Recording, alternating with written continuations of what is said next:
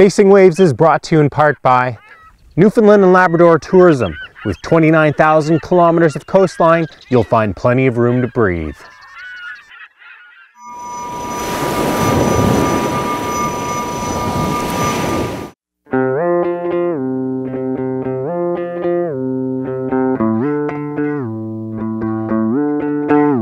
Located on the west coast of Newfoundland, Gros Morne National Park is not only one of the most breathtaking parks that you'll ever visit, but it's the second largest national park in Atlantic Canada and a UNESCO World Heritage Site. From a paddler's perspective, Gros Morne National Park is really cool. It offers a variety of paddling experiences, whether you're a beginner paddler, an experienced paddler.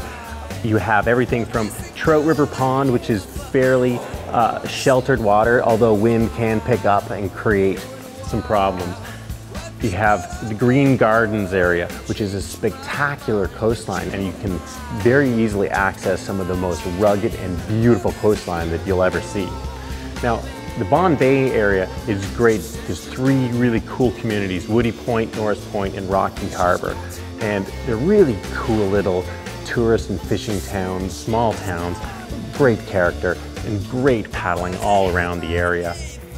From a paddler's perspective, you really can't ask for much more than what Gros Morne National Park has to offer. Paddling in Gros Morne National Park is a really unique way to add to your experience here in Gros Morne National Park, because there's so much to do on the land, such as hiking, but as well, the viewpoints from the water is absolutely beautiful. If you're a paddler coming to Gros Morne National Park, Bonne Bay is your best bet for paddling. If you're a beginner, intermediate, or an expert paddler, it has something to offer, whether you're looking for 2 hours of paddling or whether you're looking for several days. Gros Morne National Park is basically cut in half by Bonne Bay. And Bonne Bay is this inlet with a bunch of different arms, and it hosts a variety of little communities. Even though they're only about a mile apart, to drive from one side to the other takes about an hour. So the other option is to take the water taxi across, which only takes a couple of minutes, or to sea kayak across, which of course is what we did. All of these little towns are really cool, and they don't feel like tourist traps. They feel like a window into the maritime lifestyle. So Norris Point and Rocky Harbor aren't exactly big cities, pretty small towns, but as I understand it, what we've got here is a smaller town, or what was a smaller town. Yes, actually, just across the Tickle, Norris Point is in the background here. It's a pretty neat little place called Gadd's Harbour.